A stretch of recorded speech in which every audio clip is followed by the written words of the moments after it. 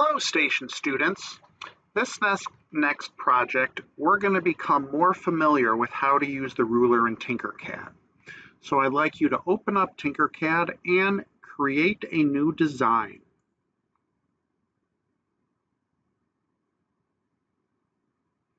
And as always, once Tinkercad opens, we always want to rename our project right away.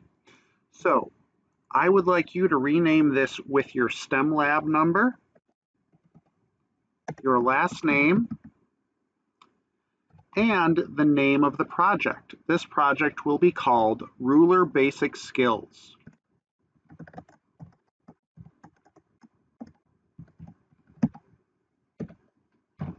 Now our project is saved and has a new name. The first thing I'd like you to do is we are going to edit our grid. This is much larger than we need. So we're going to come down to the bottom right. We're going to select Edit Grid, and first thing you want to do is make sure you're using the correct units. We've learned about inches and millimeters. This project we're going to use millimeters. But I want to change my grid size to 50 by 50. So you just need to type in there. I can click Tab, get to the next number for the width and the length at 50 millimeters, and I can click Update Grid. It does look much smaller. I'm going to scroll in with the wheel on my mouse, so I'm a little closer into my view. Next, what we're going to do is we're going to add a box onto our work plane. So go over to the basic shapes. I'm going to click on box and bring it in right to the center. Now, first thing I notice with this box is if I have to resize it, I do not know what size this box is. That tells me that I have not set a ruler down on my work plane. I always like to add a ruler to my work plane as the second thing I do. So let's grab the ruler, bring it down, and I'm going to set it to the corner of my work plane in the bottom left corner. Now, as soon as I drop that in place, you will notice I can see the measurements for my box. If I click off of my box, I don't see any measurements. If I click on my box, I can see all the measurements and the sizes. We can also get rid of our box properties as we're not using this right now. So I'm going to click the up arrow to hide the properties of our box. Next, let's take a look at the size of our box. Our box is 20 by 20 by 20. All right. Now, before I start resizing my box, we also have some other numbers on here. These numbers, 14 and 14, are how far away our box is from the origin of our ruler. So what I'd like to do is move our box to this corner where our ruler is, so it's all lined up and we can measure from the corner of our box. I can easily move my box around and get it close, but it's still difficult to get it into that corner. So these green arrows tell me how far away the box is from the corner of the ruler that I've set down. I can easily click in these green arrows, and if I type in 0, 0, it brings the box and lines it up with the center, or I should say the corner, of my ruler. So I can measure off the corner of my box for anything specifically I need. Now, you will also notice when you're on your ruler, it turns red, or the origin of it turns red, so you can move it around. That's how you know you're on the origin of your ruler. I'm going to click undo and put it right back in the corner of my box. Now, when I click on my box, I see the measurements are 20 millimeters by 20 millimeters with my arrows for my width and my depth, as well as my height. As well as these zeros tell me it's located at the corner of my ruler. So I would like to reset our box. So our box is 40 by 40. So we're going to click in the width and we're going to change that to 40. And we're going to change our depth to 40. And we're going to change our height to 3.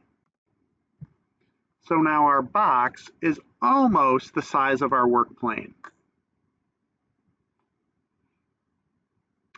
Next, we are going to add a cylinder hole to our box.